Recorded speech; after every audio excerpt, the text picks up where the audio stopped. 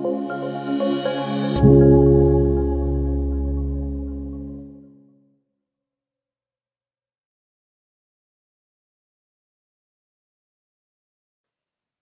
afternoon. So happy to have you here and to learn about one of my favorite creatures, the orchard mason bee.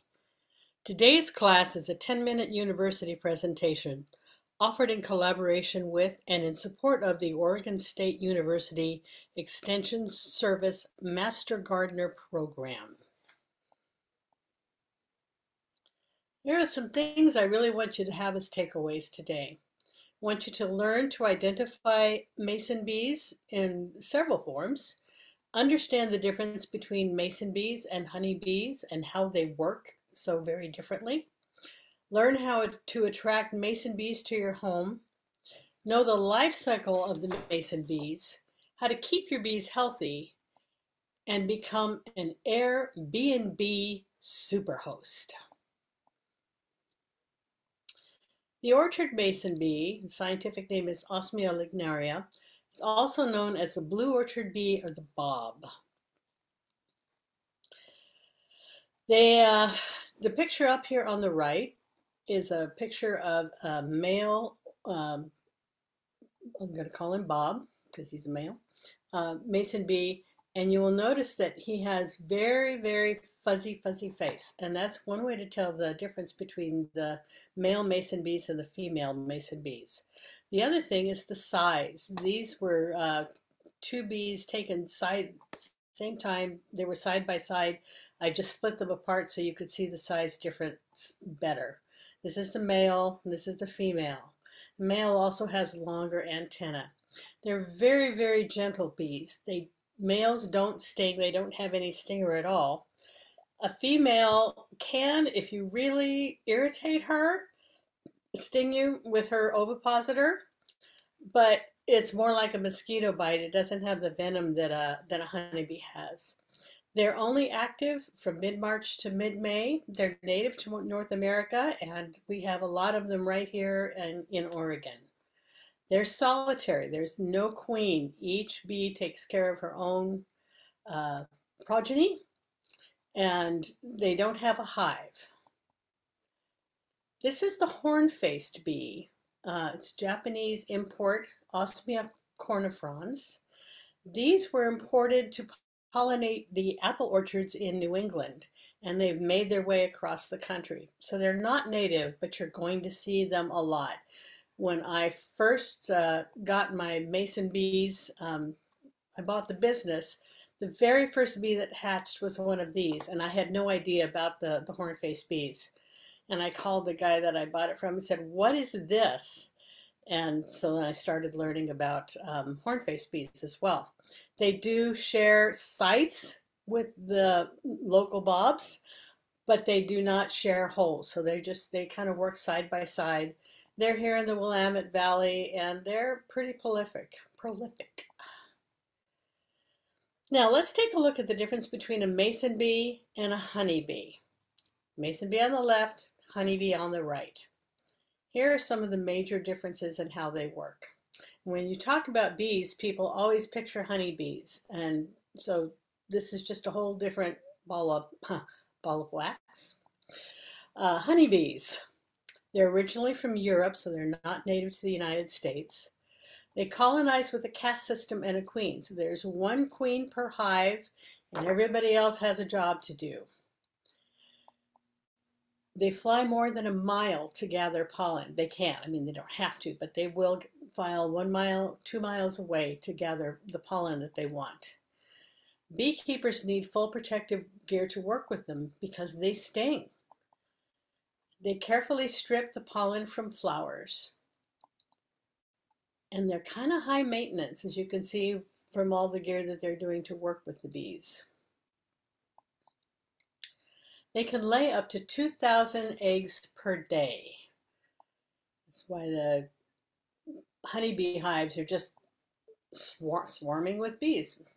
Mason bees, I'm sorry, I'm just going to have to pun you to death here.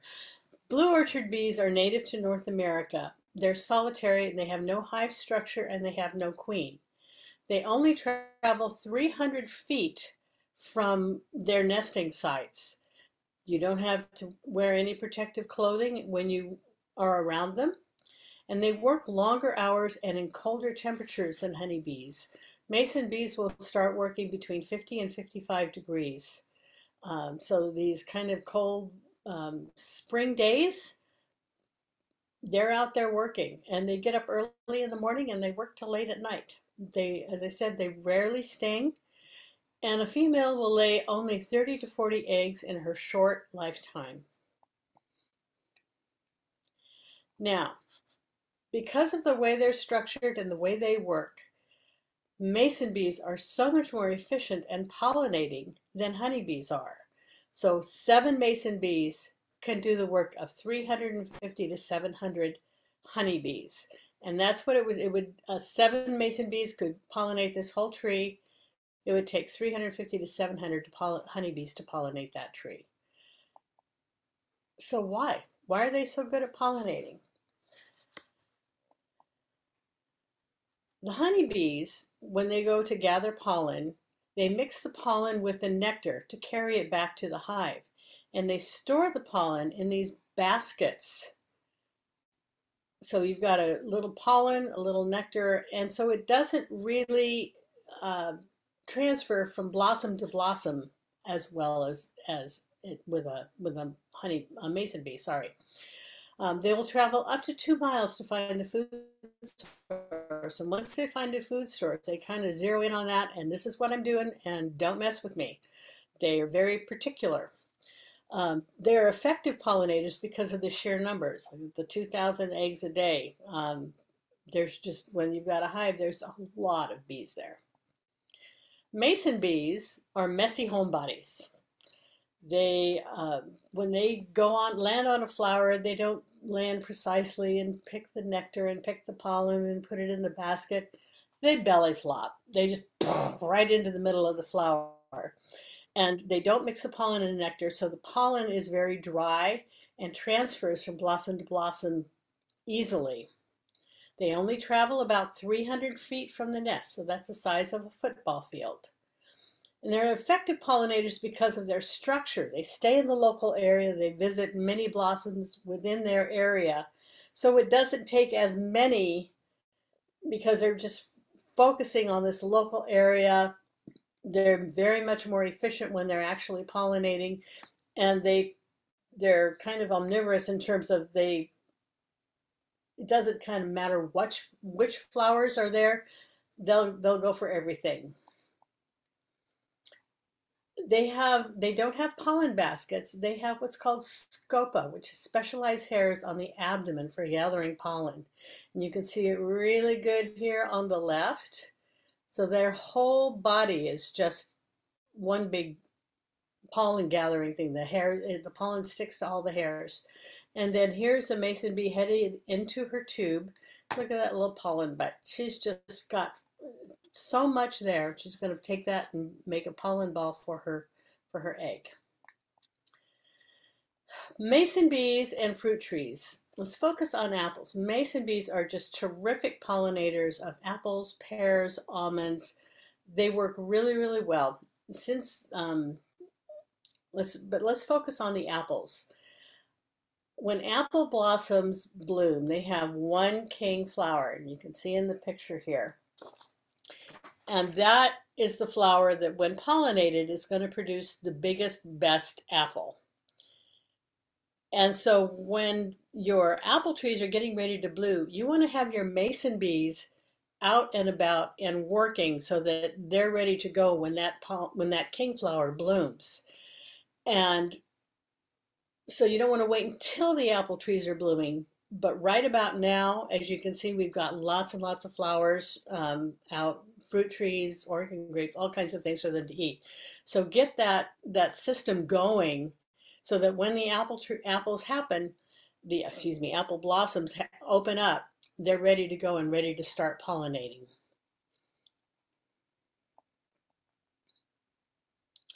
So here's a year in the life of a mason bee. And we're going to start in March because that's kind of when the whole process begins. So here is, they emerge from their nest in early spring, and here is this is a male orchard bee, and you can tell because you can see this, he's got this little mustache down here. Emerging from the cocoon, they mate, and then the males die. And the females will store the male's sperm to use when she chooses in an organ in her body.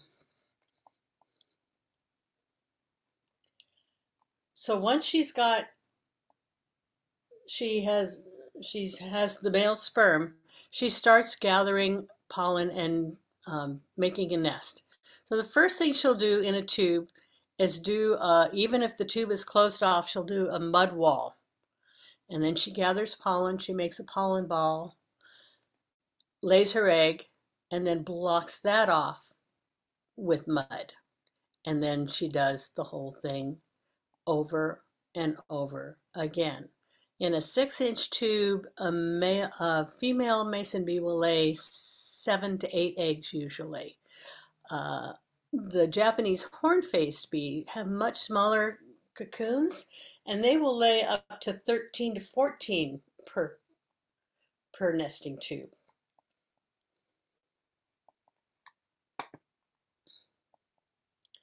The female eggs are laid in the back of the tube, and this is for both the horn-faced bees and the blue orchard bees.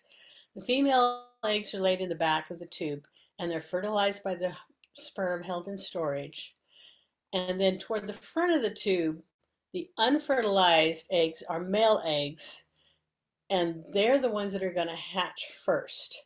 So the female will usually lay the female orchard bee will lay about 3 female eggs and then 4 male eggs. The eggs will hatch in a few days and they become the larvae.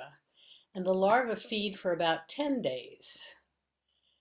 And then they start spinning a cocoon. And here's the life cycle so the larvae spin a cocoon, and then they eventually form into this. The first form of the bee is white, and then they turn black, and then they're fully adult. So from April to September, the developing pupae are very fragile, and so the nesting material should be handled very gently. You don't want to, if you've got your mason bee tubes, you don't want to be moving them around. Oh, this is full, let me take that and move that away. That disorients the females and can also dislodge the eggs from the pollen ball, and then that won't be a successful cocoon of breeding. I'm going to go back to this for just a second, and we'll talk about this a little bit more. In June is the only time that you want to be able to move the nesting material, and that's because you're going to protect it from parasitic wasps. And when you do that, you move it, but you do it very, very gently. So here is just a whole bunch of mason bees, and they're dormant in the cocoon until February or March when they're ready to come out again. So they're just hanging out, hibernating kind of like. Mason bee nesting habits. In nature, they like hollow reeds, they like natural cavities, holes that are made by birds or other insects, but they will use any appropriately sized hole they can find. Here's one in some T111 siding. This is an electrical plug at my daughter's house, and they laid eggs in there.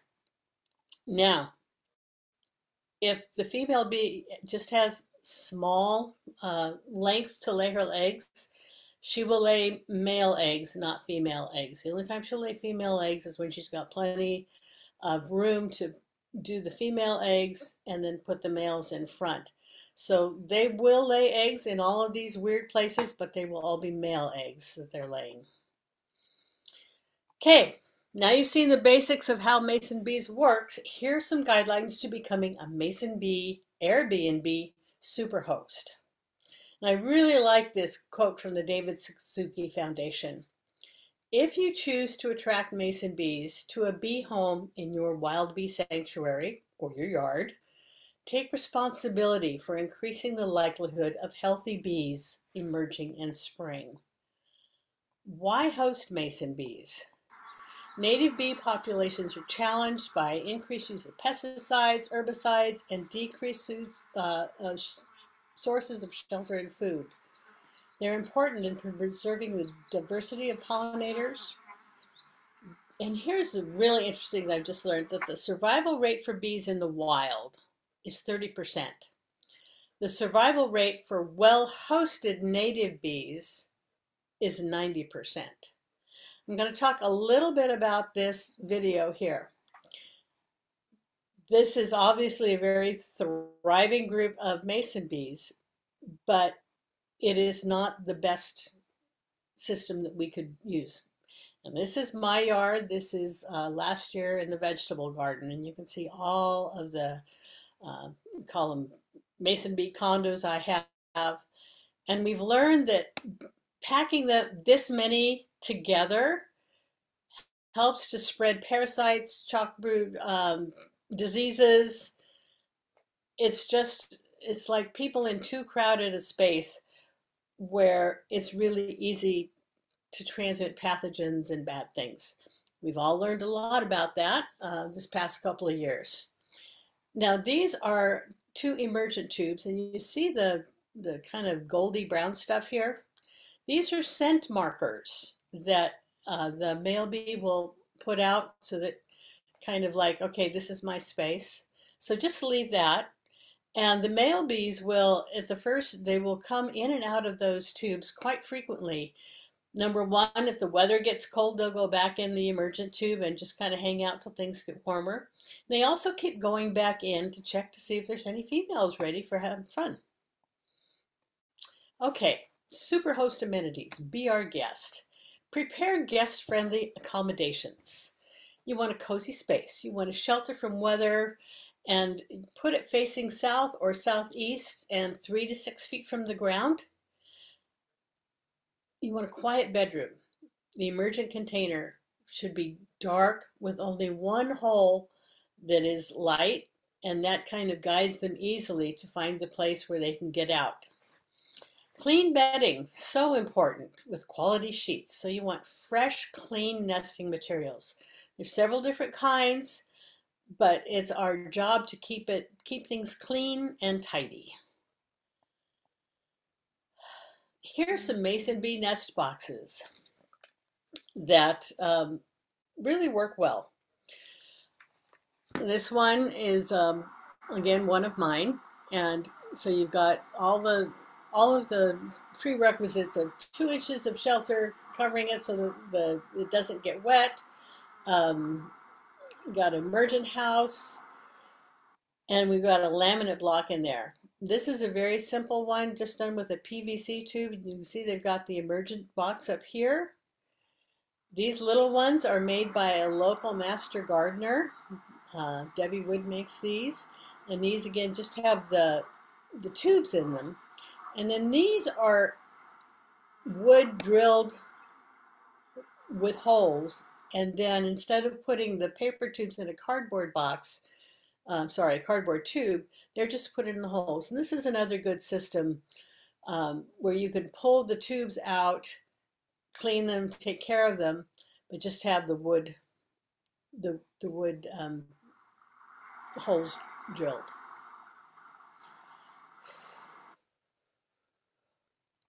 Okay, here's some commercially available mason bee nests. I think this one right here is absolutely gorgeous, and it's just so not good for mason bees. Look, there's no protection. It's all reeds, and so that's going to make it really hard to get the bees out to take care of, sanitize, clean them. It's really pretty. I'd hang it in my house in a minute, but I wouldn't let my bees in it. Here's another really cute one. Again, not much overhang, but one of the main things that's wrong about this is that it's hanging, so that any wind or a bird landing on it is going to shake it and it's going to swing. And again, that's really easy to have the egg get knocked off from the pollen ball, and then you've got an unsuccessful bee. Again, just no overhang, not easily cleaned. This is one from my house when I first got into mason bees, and I saw this at Costco and I thought, oh, this is so cute, you know, one of those cute Costco ones. After a few years, this is what it looked like. It's just a breeding ground for mold, mites, and chalk brood. And so this is what they're cute here. This is what they look like after a few years. So pretty, but not Airbnb worthy.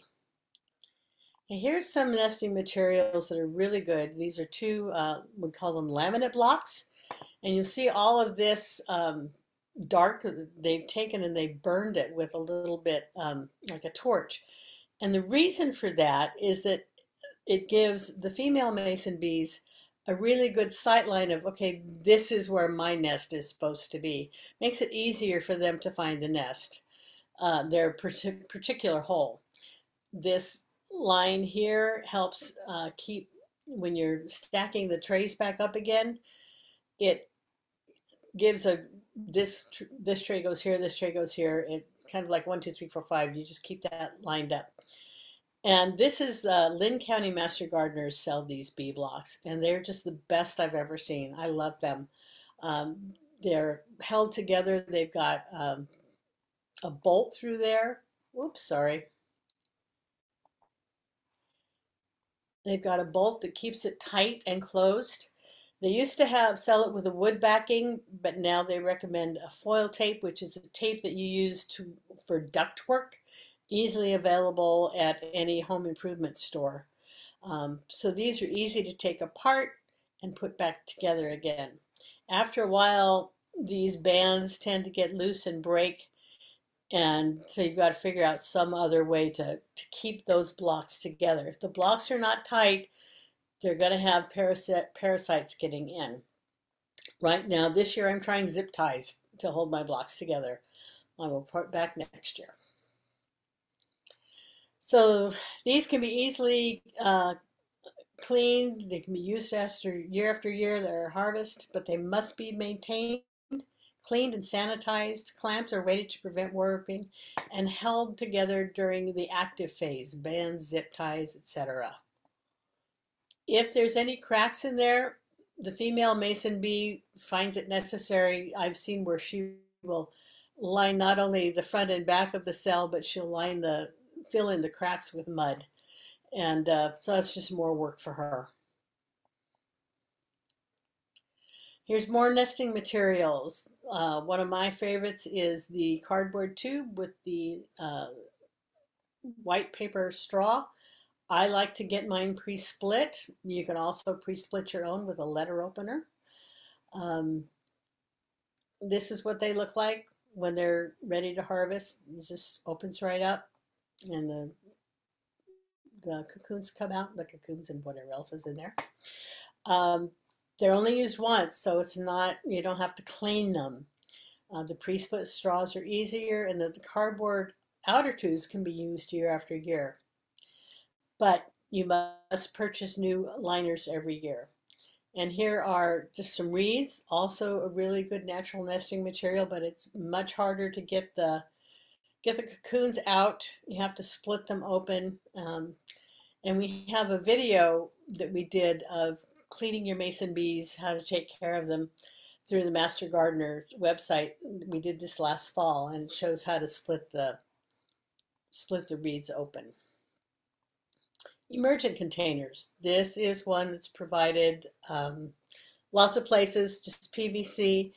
I like to drill holes, little tiny holes in it a little bit, because this is kind of airtight and we just want more air going through. These are all ones that I have used and made at my house. This is a business card box. This is a slide box, medicine bottle, and this is a cardboard shipping tube. All of these work great. The only thing you need to do is put a hole 3/8 to 1/2 inch, one hole, so that they can come, the bees can go out, and this kind of mimics what they're used to in nature. So like when they hatch, they see they've got a hole there to go to, and that's they're going for the light, head toward the light. I will tell you a quick story. Last year I had it was getting late in the year and I really needed to get my bees out. And so I used a neighbor down the street and had to walk down a hill. It was quite steep. And he was out in a natural area, and I took my bee box out and I put it out. Then I went back the next day to check it. And when I had opened up the box to line up the holes, they hadn't quite lined up. So I had all of these bees that had hatched over during the day and overnight, and they couldn't get out. And I walked toward the box, and I could just hear bzzz. Oh, they were not happy. So I opened it up, let them out, and then lined up the holes, and then it worked much better. So be careful of that if you're using a system like that. Make sure that the holes are lined up and they can get out. This is a beautiful emergence box made by, it was a beautiful emergence box made by an Eagle Scout for Lusher Farms. And it got left out over the summer and over the winter, and this is what happened to it. It was absolutely gorgeous. You can see a wasp has made a nest in here. I'm going to try and clean this up, get the mold off and stuff. I don't know if I can get it cleaned up to where it's usable again, but going to give it a try. But so again, this is part of maintaining what you've got. A lot of the emergent tubes are, kind of throwaways. They're not very expensive. When you've got something beautiful like this, take care of it, clean it, and it should last for years. All right, to be an Airbnb host, we've gone over the bedding and the bedroom, and now we need to provide snacks. So they need flowers with pollen about 300 feet of their nest. And when I say flowers, I'm also including things like big leaf maple, willow. Those have flowers. They're not showy. You don't really see them, but it's an important food source for native bees. Fruit tree blossoms they love, composite flowers, open petals, dandelions. Oh, it's so painful to leave my dandelions every year, but I'm doing it now because the bees love them. They'll get pollen from any flower. They really love blueberries, the Pieris andromeda, these kind of, it looks really kind of like a closed little bubble, but they manage to get pollen from them. They also need mud, and within 20 to 30 feet of the nesting area. And it should be more clay than silt or sand. Fortunately, where we live, that's really not a problem. Make sure that you've moved the mulch so that bees can reach the native soil. And if you don't have a nice damp area, create your own. And this is something like I had to do where I was telling you with my neighbor who lived down the hill in the natural area. It was where I put the bees, it was kind of warm and dry and there really wasn't any mud. So I filled up a liter bottle, poked a little holes in it, filled up a pan with some clay, and then put it in and just let it trickle out. And then I had to go every couple of days and refill my liter bottle with the holes in it so that I had a constant source of mud there. If there isn't any mud around, the bees will leave and find someplace else to nest. So if you want them to stay and work at your house and give you lots of great apples, pears, cherries, and flowers, give them mud. And if you're very lucky, you will have a helper to prepare your mud source for you. And this is my pup Barkley, and when I'm digging, he loves to dig too. So it's just handy to have that. All right. The next thing we're going to talk about, I'm going to give you a little fair warning. Sometimes in the nightly news, they say, okay, we're going to show you things that might disturb you, so look away. That's the portion of the program we're on right now.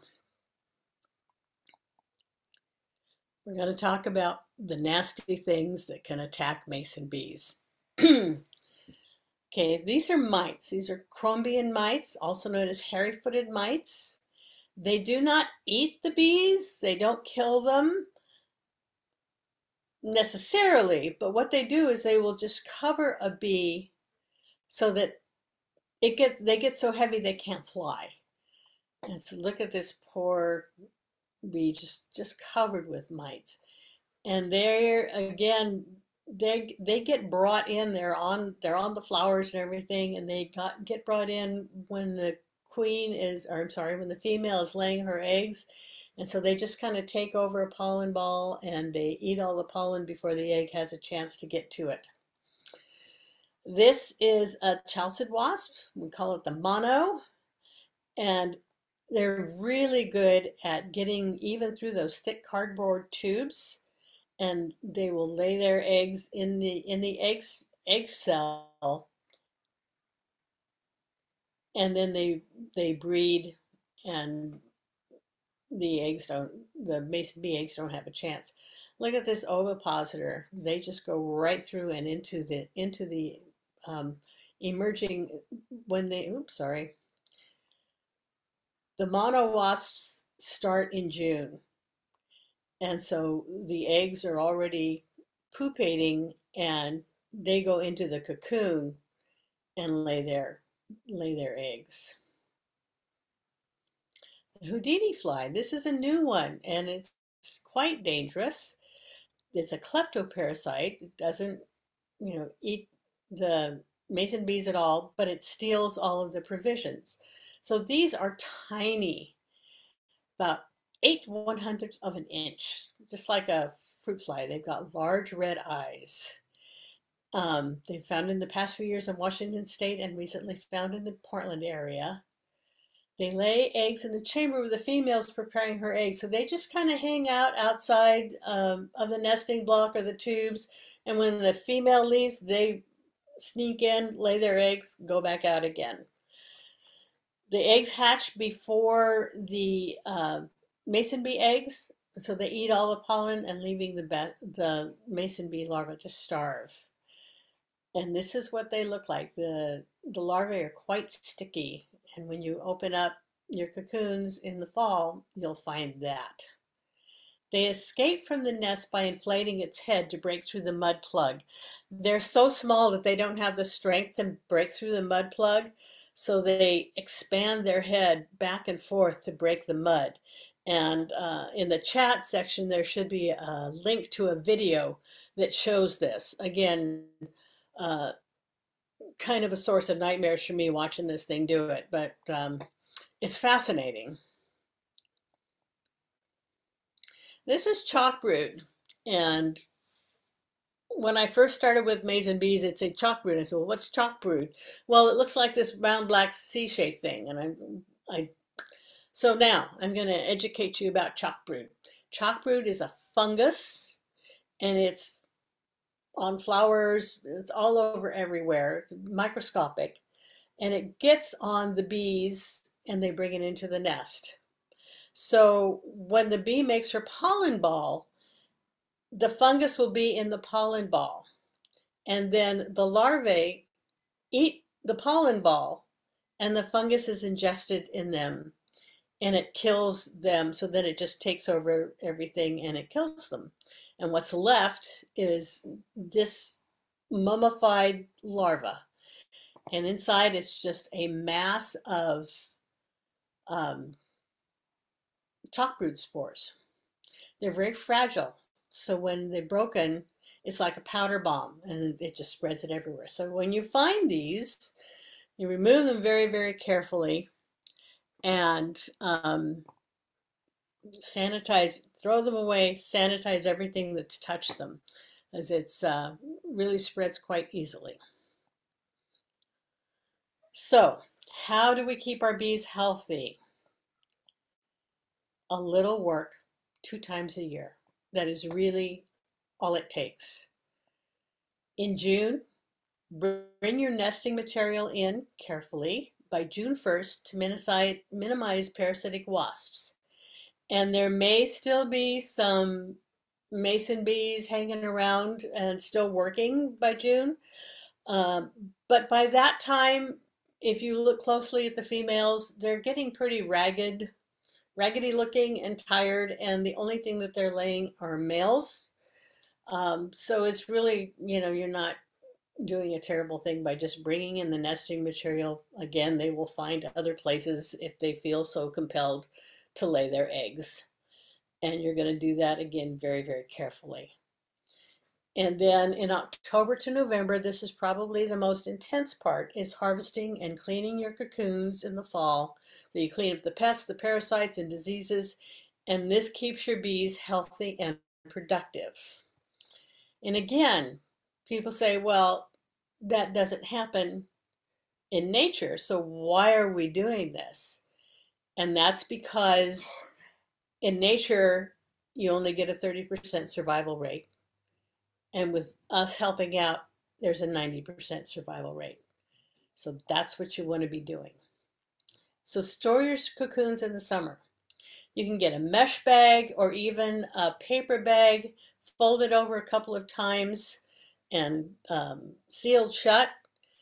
And you can see how I have this where the nest holes are facing up, and that's the way you want to take them out. You want to face the nest holes up and store them that way so that the larva can maintain connection with that pollen ball and the eggs, so that everything is just right there. Because if it gets jostled loose, they kind of lose their way, and then they can't do it.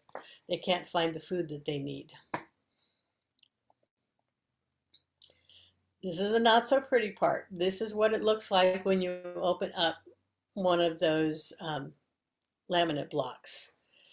All the ugly things that I've showed you in the previous slides are going to be in there with your cocoons. The mites, the frass, the parasite larvae, the chalk brood. This black stuff, well, it looks nasty, is not. It's just bee poop. It's the frass. It doesn't take long, and it's not difficult to clean up. And remember, you're earning your superhost status while you're caring for your bees. So you want to remove the cocoons from the blocks. You just use a wooden dowel, angled wooden dowel. I use a pen when I can't find my dowel. P-E-N, not P-I-N.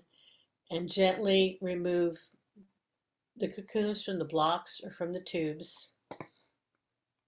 And as you're removing them, you're going to take the cocoons and put them to the side and leave the nasty stuff, the mites and the chalk brood and that kind of thing. So you're separating the good stuff out from the bad while you're doing this. Then you're going to clean it with a bleach solution. 2 tablespoons of bleach to a gallon of water if you're using a brand name. 4 tablespoons of bleach if you're using an off-brand kind of thing. And that removes the mud, the frass, and the mites. And your water is going to get really dirty. There's a lot of mud involved in this. So when you're cleaning, the water is going to get really, really dirty. But all the nasty stuff is going to kind of float down to the bottom. I try and work with the bees inside a strainer so that when I'm done with the original cleaning part, I can just lift it up and put that in fresh water and rinse them off really, really carefully. So this is a bunch of cocoons before they were cleaned, and this is what they look like afterward. Much nicer. And people say, well, doesn't that hurt them? Aren't they delicate? And they're really not. They're quite tough. The outer layer is made of silk, but it's built to withstand some, I'm not going to say rough handling, but the kind of thing that we're doing here, we're swishing them around in water, really doesn't hurt them at all. And then you need to dry them very, very carefully. You can do it on a paper towel. I use a window screen and I blow air on them because I store a lot of bees. So it's important that everything's really dry. It's a little easier to dry a smaller amount like this. And then you're going to keep them cool from October to March.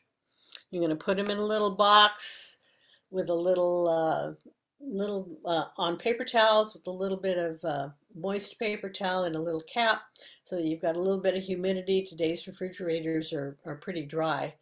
And then the vegetable section in the fridge is a really good place to store them. Cocoons after cleaning. So this is some cocoons that have just been cleaned, and it's easier to tell the orchard mason bees from the Japanese hornface bees when the cocoons are wet. The wet ones, the orchard bees, the blue orchard mason bees have this kind of brown, bronzy kind of looking thing. They're a little bit fuzzier and they're bigger. And then these over here are the Japanese hornface bees. They have smaller, silvery cocoons. But when you look at them all together, dry, it's really hard to tell them apart if you're interested. Okay, so now you've learned how to take care of mason bees, and you have to decide, is this something that I want to do? And I think it's really fun, and I encourage people to do it all the time. But I want to make sure that you understand that if you're going to host these bees, that you're going to take the time to take care of them and not have them die of disease or parasites. So if you don't have cocoons right now, get some. And they're pretty prolific, and a lot of people will be willing to share their cocoons with you. I started just by some lady that I met mentioning that she had mason bees, and I said, oh, I've always wanted to do that. So she gave me 13 cocoons, and that's how I started with mason bees like 5-6 years ago. You can also purchase them locally. Try and purchase them locally if you can, because again, that keeps diseases and parasites from being transported from other places. If you already have cocoons, you can go back through the list of all the things that you need, the box, the nesting materials, the emergent tube, all the things, 3 things. Take your clean cocoons out of storage, set out your nest boxes and nesting material within 300 feet of a food source, provide mud near the nest, and place the cocoons in an emergent box next to the nesting material, and watch the fun begin. That's really all it takes. 10-Minute University will be making a video, it should be up in a week or 2, about how to place your bees, mason bees, out in the springtime. Show you what kind of things you need, where to put them. Should be pretty informative, so keep an eye out open for that.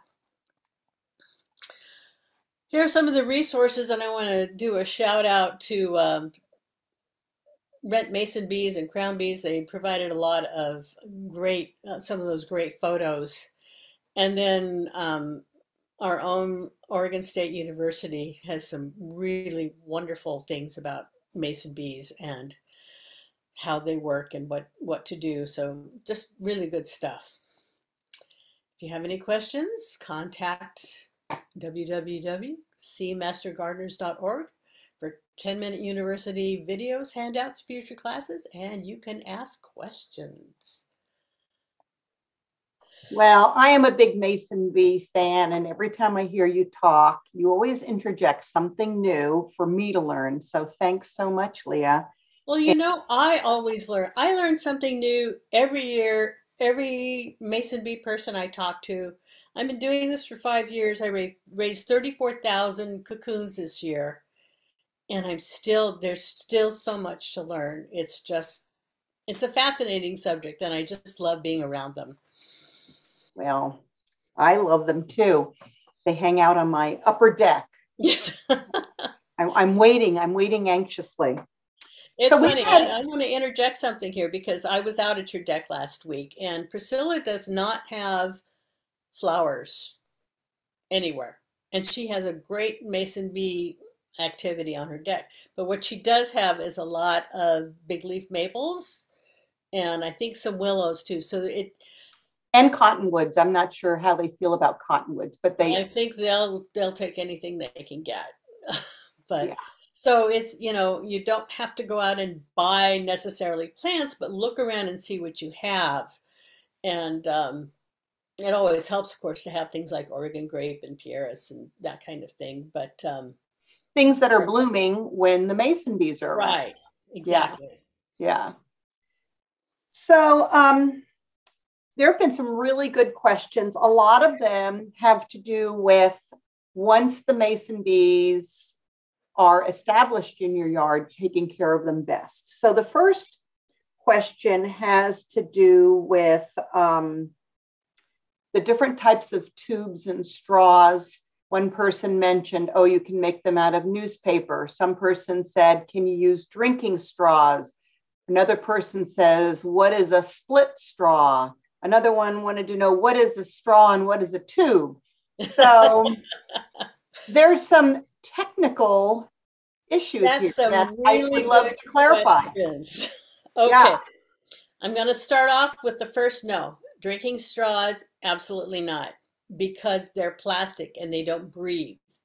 And so you're going to get mold. It's going to kill, it's going to suffocate the bee. So no drinking straws. If you want to do newspapers, you can. It seems like a lot of work when the tubes or the straws are pretty cheap. And here's the thing, as I was researching this talk this year, and bee blocks, straws, reeds, holes drilled in logs. And over the years, it's like every couple of years, it's like, this is the only way to do it. Absolutely have to do it this way. And they all work as long as you take care of how you're doing it. So I'm going to start with the wood blocks, which is the most natural way that they find it in the wild. So you can drill holes in wood blocks. But if you don't get them 6 inches long, you're not going to get enough depth to do the queens as well as the males. And then the research I was doing was saying, so if you can use wood blocks, that's great. You can just use the blocks, or you could insert one of those white liners in it and take those out. But if you don't have a liner, use your wood block for a year or two at the most, and then get rid of it and start fresh again. So that way you're not keeping, because you can't clean that out. So you're not keeping those pathogens and all that kind of thing. The parasites and the chalk brood and a split tube. Okay, so you can buy white, just plain white tubes that are made from mason bees, and they're just rolled, so they don't have, they're just a tube, like a straw. And when you take the mason bees out, when it's time to harvest the cocoons, you can kind of make a little cut, and then you unwrap them kind of like a biscuit can, which is great if you only have a few. Like I said, I have considerably more than a few, so I like the split tubes where they come. You can either buy them pre-split, which is more expensive, or a trick I learned this year is to get a letter opener with a little razor blade in it and just slit the tube like that, so that it's easier when you're taking it out. You just kind of run your pen or your wood dowel down the tube, and it opens up, and the cocoons come out. The reeds, that's again a natural product. To get it out, you kind of have to break open the reed and take out the tubes, the cocoons, sorry. But again, that's a 1-year thing. I do not recommend leaving the cocoons in the reeds and just letting nature take its course. You can do that, but you're going to have a much less viable mason bee community. Okay. And if they're Googling that, say, to purchase online, they're just Googling mason bee paper. Mason bee nesting materials, mason bee supply. Okay. I think that's going to answer a lot of questions that we got. We have several stores in the area that also sell them if you don't want to, Google them online. Oh, I think I've seen them out there. Yeah. Okay. Another bunch of questions came from people. Once the nest has been filled and they see all those little mud plugs at the end of their straws, where do you take them? So are they going into your garage? Are they then being refrigerated? What are the steps you take to keep them safe until Whoever October? asked those questions, thank you so much, because I forgot to talk about that. So in June, okay, rewind. When you've got your mason bees and it's, say, like the middle of April and all of your tubes are filled, there's mud plugs everywhere, leave them there and you can add another block or more tubes so that you can keep the process going. But just leave them all there. So you can just keep adding if everything is full. And that happens quickly sometimes. And then in June, 1st of June, that's my date. You take all of those filled nesting materials, you turn them so that the mud plugs are facing up, and you put them in a mesh bag or paper bags. Roll that over, seal it up so that you're keeping parasitic wasps away. And then you put them in your garage or in a shed, someplace dry, but someplace that's going to still be warm. Now, last year with the heat dome, I had mine up at the top of the shed in a little loft area. It was in the shade, so I wasn't too worried, but that if my shed had been in the sun, I would have taken them down and put them down lower because I just didn't want fried bees. So a temperature range? Yeah. If it starts getting over 100, and they're close to the ceiling that's getting beaten by the sun, just move them down a little and protect them. And that's just me pulling a number out of the top of my head, but that's what I would do.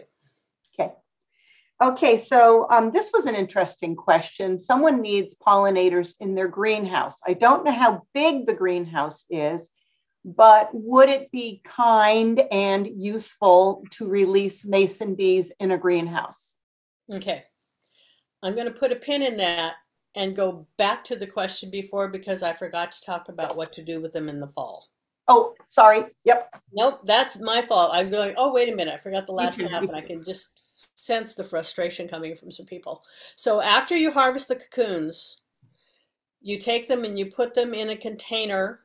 And if you look at the video that we did for last fall, what to do with your mason bees in the fall, it goes over all of that. That's available at 10 Minute University. But you take them and you put them in the refrigerator. You want to keep them cold all winter long, and you don't want to, if they're out and about in the real world, we get some days that are up in the 50s and 60s, and then it gets really, really, it freezes again. And what that does is it increases their metabolism when they get warm, and then they go back down into hibernation. So they're losing a lot of the stores that they need to survive well. And so when they finally hatch, it's like they're depleted already.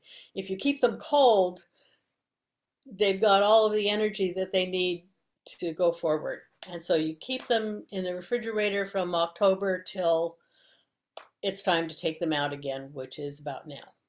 And again, that container needs to be breathable, right? So I know you've used an oatmeal container, a cardboard oatmeal container. I've used a shoebox. My husband doesn't go near it in the refrigerator.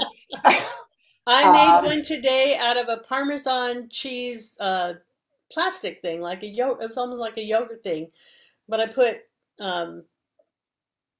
paper towels at the bottom, and then I drilled holes in the top so that there's air flowing through there. So yes, in a breathable container. Okay. Well watered. Couple more questions that I really think that people are interested in is what happens when you see spiders entering the tubes before the mason bees have a chance? Is that something you need to intervene on? I've never heard this question before. Seen that. And I don't think I'd intervene, frankly. Um, you got me stumped. Yeah. You got me stumped. I've never seen it. I'm going to go one further though here and say, so wasps, paper nest wasps, will tend to want to sometimes make nests inside. So you've got your blocks and you've got this spare space, and all of a sudden you've got wasp nests in there. If you take and you put crumpled up newspaper, um, more tubes, kind of fill up those spaces, and that will discourage wasps. Okay. Spiders, you Yeah. got me. Yeah. Okay. Back to the greenhouse question. Oh, Is yes. it kind and useful to release mason bee cocoons and nests in a greenhouse? I have a greenhouse, and I used to work for a greenhouse company. And I don't think I would recommend that. Um, most of the stuff that is in the greenhouse, if you're growing vegetables in the greenhouse, you get something that is easy to do in the greenhouse that self-pollinates. Um, I Yeah. Where's the mud? Yeah. Well, could they use the mason bees? Let's just say they're not really interested in propagating mason bees, but they want to perhaps they have some sort of tree that needs pollinating. And is tender and needs to be in a greenhouse. I know that they breed bumblebees and move bumblebees around to some of these massive greenhouses and do that. So that would work. It actually has become a problem with bumblebees moving from Canada into greenhouses, big greenhouses in the United States and all, because they're bringing disease. So, but they do use bees in greenhouses. If you've got a greenhouse and they need a pollinator. Go for it and see how it works. I think I'd leave the door open so that they can get in and out. Oh. And this time of year you kind of want I get orchard bees in my greenhouse all the time, and I take them out, and because they can't find their way out. They're always up against the windows. Yeah, I'm trying to get out. And so, yeah. I think it's an interesting try. Yeah, I think that would be an interesting try, and I'd love that viewer to get back to us and see if it works. Let us know. But I get your point about the propagating it. That might not be the ideal situation for propagating. How about this person needs pollinators for their apple and cherry trees, and those trees are not quite in bloom. Can you help me understand how much bloom do I want before I pull the cocoons out of hibernation, and put them in the emergent box? Okay. So you want to start your bees in their yearly process. You want to pull them out of the refrigerator and get them going before the apple, pear, cherry trees are actually in bloom. The bees are going to last until June. So they're out there working. And then when your flowers come and bloom, they're ready to go. They're already on the job. And so they're just, more stuff, let's go. So now is a great time. There's a lot of stuff in bloom right now already. The apples and pears, not so much quite yet, but they're getting ready. So I would get things going right now. Actually, I have gotten things going right now. There's plenty of pollen sources for them right now. Okay. And some people have started with mason bees like you did, getting the bamboo tubes, and now they've seen the light. They know that there's a better and more efficient way to do it. How do they make that transition? Because one person was concerned that they were going to be going back into the home that they were familiar with. So how do we ease them into the new Airbnb? That's a great question, and that's something I just found the answer out to this year. So let's say you have one of those multi-insect bee boxes, bee houses, hotels, and you want to get them out of there. So what you do this year is you put them in a box, cover it up, give them an emergent hole, so just that one Oh, hole, they can get out, and then you take the box, after they're out, take the box and destroy it. Isn't that clever? I thought, because I yes. was wondering the same thing. Well, what do I do with this? You know, there's things in there. So yeah, put it in a cardboard box, one hole so they can get out, and then, after a few weeks, go ahead and destroy it. I resembled that remark, and Yeah. I was too sad to then get rid of it. I took it over to our community garden so that those bees could continue over there. Well, we are at the end of our hour, believe it or not. You've answered so many of our questions. I'm just so excited, It's going to be a great year. to get There's this so good much information out. early. Yeah, going to be a great Mason bee year. Yeah. Okay. And just to intervene, these bees really are very gentle, and some people are worried about bringing bees into their yard. And I really encourage you to help the mason bees. We have habitat areas vanishing as our Clackamas County gets more and more homes. So we need to help these bees out. If you have any more questions that we didn't get answered, feel free to go to the Clackamas County Master Gardeners website, and we have clinicians there. We have a lot of people that know a lot about mason bees, and they will be happy to answer your questions. Okay? Well, Leah, I love working with you. I thank Sean for doing an absolutely awesome job in the chat box with lots of great links. You can check that out, and we'll be back next week. And our topic next week